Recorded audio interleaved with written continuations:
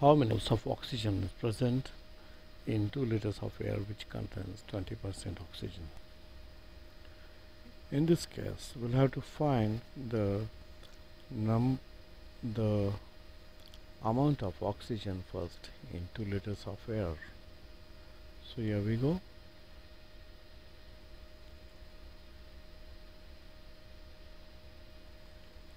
In 1 liter we get 20%, that is equal to oxygen. Therefore, in 2 liters we would get 400 ml oxygen.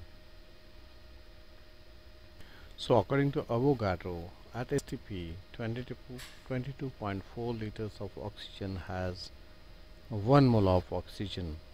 Therefore 400 ml, that is 0.4 liters of oxygen, will have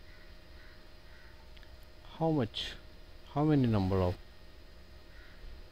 moles? So rearranging,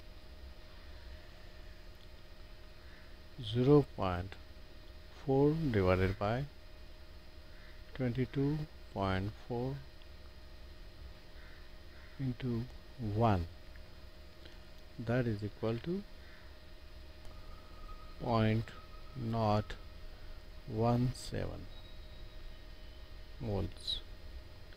So the answer is 2 liters of air will contain 0.017 moles of